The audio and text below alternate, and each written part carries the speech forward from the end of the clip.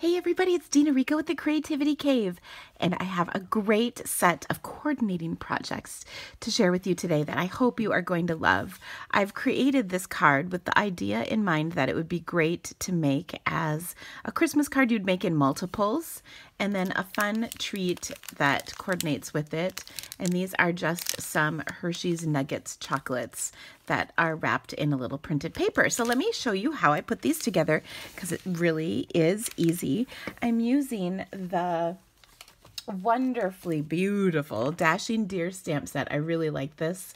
It has a set of coordinating framelits that cuts out the different deer plus another one, and it's a really great set. It also has some of these cute little decorative elements that I've incorporated in our card.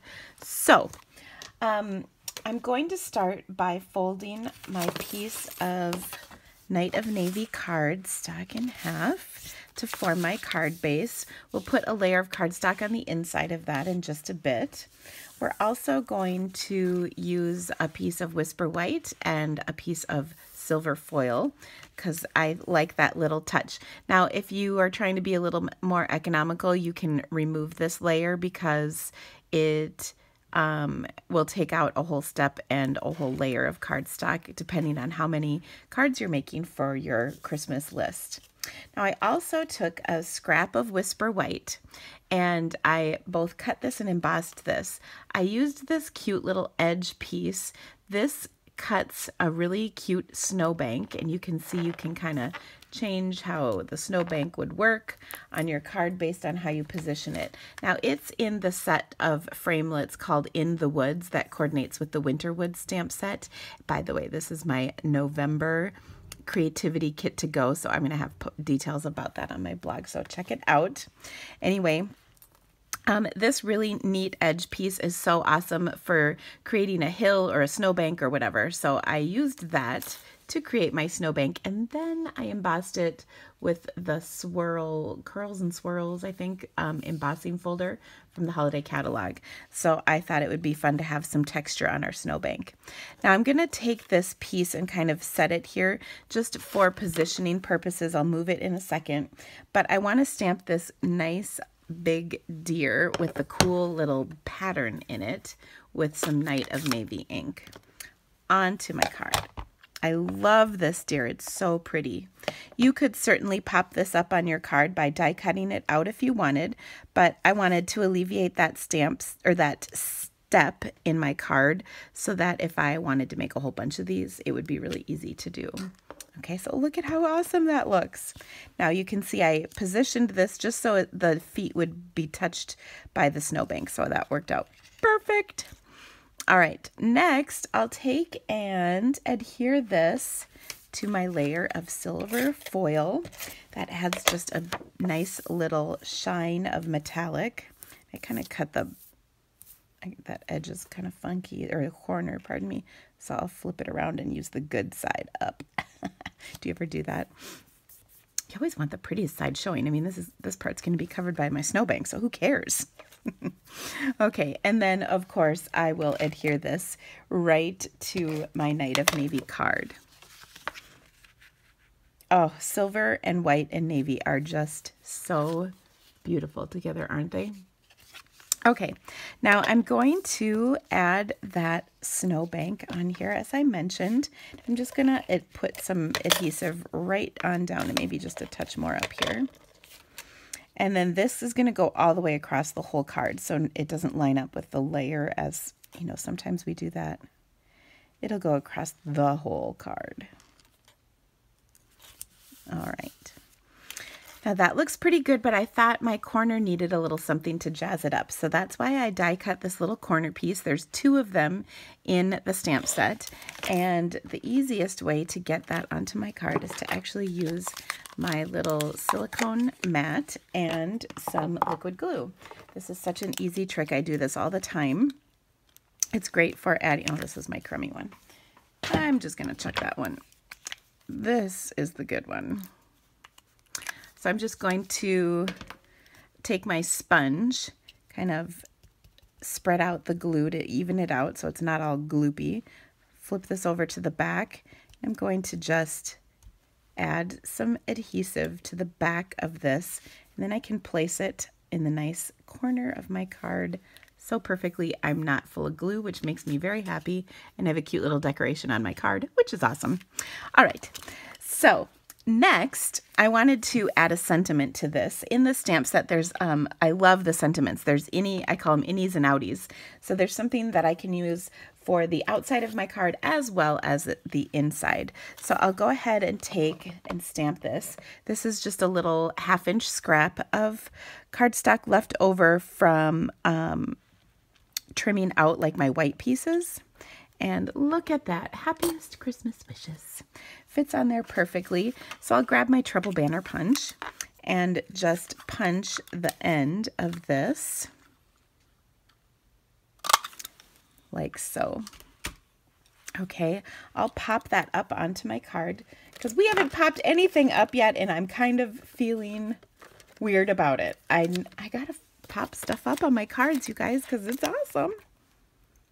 I mean, anybody can have a flat card, but awesome people have cards with popped up stuff. I'm just saying.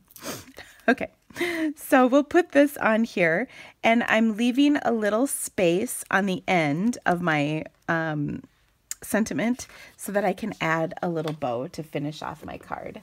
I'll just trim off that excess, and then my bow is a little bit of baker's twine. This is our navy baker's twine, and the beauty about this stuff is that it's really nice and skinny. The post office won't have a field day. They won't charge you extra for your postage, and everybody will leave happy. That's a nice thing. Pardon me. It is November 1st today, and I'm just unraveling just the very end of my ribbon, and then I'll just take that and add it right there. Isn't that cute? A cute little bow just adds a nice little touch to a card. It is kind of fancy without being, you know, thick and big and annoying, and it's very economical to add a baker's twine bow to your card as well. All right, so if you get the baker's twine, you can splurge on the silver foil paper. All right, so there we go. Isn't that a great looking card? But wait, there's more. We need to stamp something on the inside because I think the inside of cards look so wonderful when they're stamped. And I'm feeling like that can't possibly be the right piece of cardstock, but wow, it is. I'm going to grab, oh no, here it is. Sorry, it must have been a scrap. All right. For this one, I've taken one of the solid images, the solid deer in here. I'm going to grab my scrap paper, because what I'm going to do is stamp this off twice. I actually tried stamping it off once, and that was not quite enough. So I stamped it off twice, and then I'm going to stamp it in my card like that, so it's nice and light. And then I'll take the coordinating sentiment that comes in. This is the innie sentiment for the inside of my card, and then I'm going to stamp it right over the top of the deer, full strength in Night of Navy ink. So then you can really see that. All right, now I have to admit, when I was creating this card, I knew it needed just one more little something something. So I put this in here like so. And that other little something something is some Frost White shimmer paint, because everything's better with shimmer paint. Now I've taken and put some Frost White shimmer paint in a Stampin' Spritzer with some rubbing alcohol, and I am going to just shake this up to make sure that it's all reconstituted and mixed up nice and even. And then I'm going to spritz this on my card. Okay, I'm going to hold it about 12 inches away and just give it a good spritz. 1 or 2 spritzes is all you need. And now you might not see much on here, but when you bring it up close, it's got a shimmer all over the whole thing. And I don't know if my video really even shows that, but it is so pretty in person.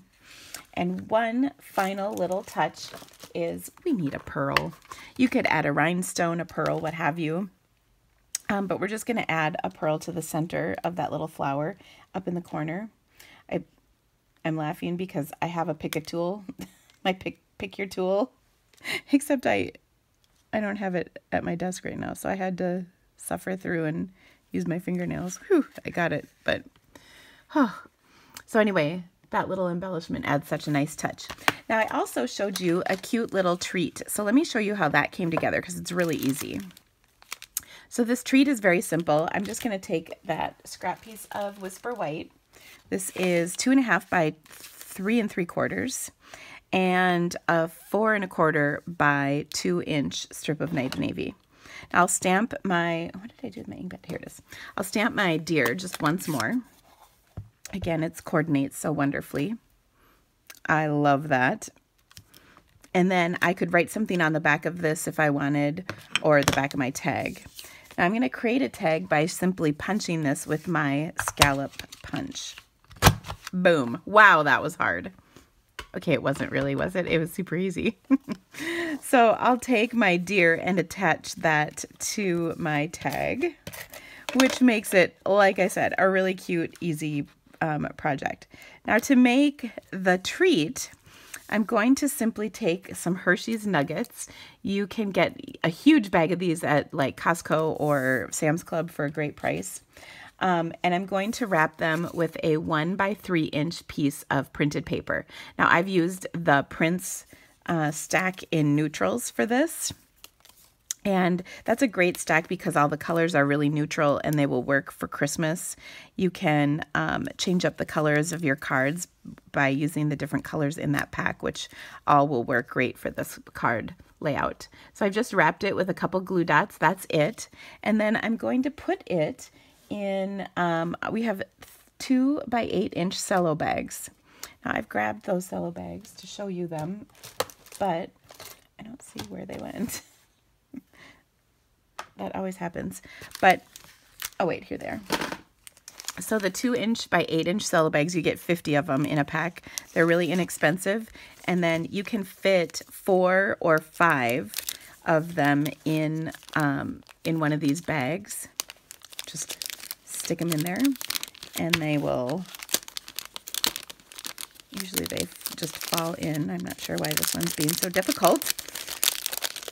But they just go in here like so, and then you fill up the bag, and then I just tied it on to my tag with some of this silver edged ribbon. So it's a really cute, easy project. Of course, you can change up the colors for any kind of occasion to make this little treat bag, whether it's birthday favors, Valentine treats, or a Christmas treat. So this would be fun to give to your neighbors with their Christmas card. So I hope you've loved this. If you need to purchase any of these supplies, I would be so grateful for your business. I'd love to be your demonstrator. I have a wonderful VIP rewards program for my customers, and I'd love to invite you to that because I have something pretty big and special coming up soon. So all you have to do to be a part of it is be a customer of mine. So all those details can be found on my blog. There's a link in the description of this video right here that you can click on to get to that, as well as links and dimensions and colors and supplies that I've used for everything. So please shop my online store, and thank you so much for stamping with me, guys. I had a great time. I'll see you again really soon. Bye-bye.